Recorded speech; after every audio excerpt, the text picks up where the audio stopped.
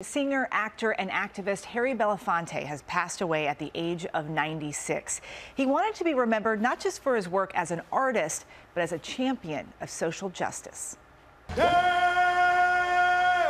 Perhaps best known for his iconic Banana Boat song. Harry Belafonte sang his way into the hearts of millions beginning in the 1940s, gaining the nickname King of Calypso for his take on traditional Caribbean folk music. His breakthrough album, the first full-length album to sell 1 million copies.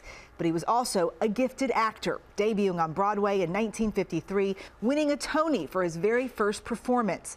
A few years later, becoming the first Black American to win an Emmy and to produce a TV show.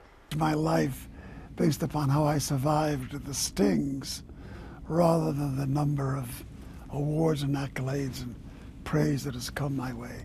I'm grateful. Born in New York City in 1927 to immigrant parents, Belafonte spent much of his early life in Jamaica. Seeing his parents struggle left a lasting impression and fueled his passion for social justice. Justice, simple, just justice. And I felt that since the earliest days of my real understanding of what it meant to be poor. Poverty clarified that for me.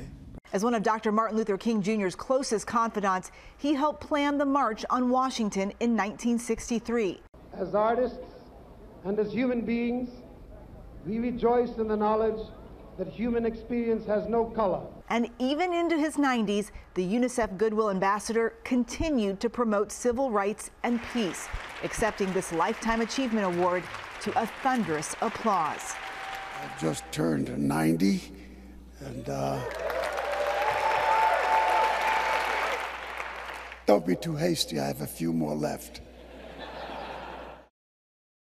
His album Calypso, released in 1956, was the first album by a single artist to sell 1 million copies. He leaves behind a wife, 4 children, and 8 grandchildren.